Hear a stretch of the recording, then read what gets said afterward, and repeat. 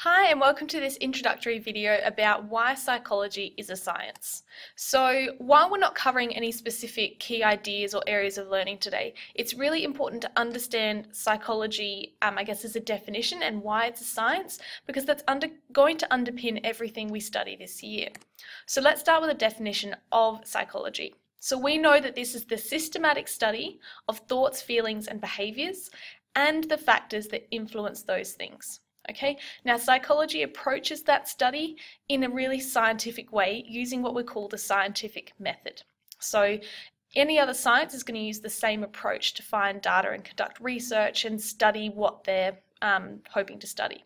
So the scientific method is the systematic approach for planning, conducting, and reporting research that involves collecting empirical evidence. Okay, so we're going to unpack that in a bit more detail, but basically there are three features of that scientific method. Number one, empirical evidence. Number two, replication. And three, research methods. So let's have a look at the first one, which is empirical evidence.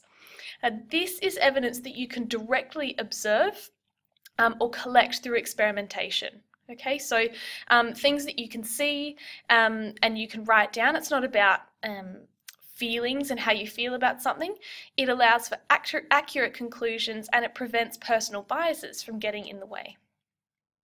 Okay, the second one, replication. So when a study is repeated to establish whether the results obtained can be duplicated. So if a study is scientific, or if you're using the scientific method, you have to be able to repeat what you have conducted. Okay, this means that your findings are more reliable, and it also means that you can try and generalize your findings to that population. Okay, and the third one here, using research methods is really important. So these are the tools or techniques that psychologists use to obtain accurate and reliable information, and we'll be studying that in our first course this year. So if you're looking for any more information, as always, please see me or one of the resources, and there is going to be heaps of stuff in the textbook. See you later.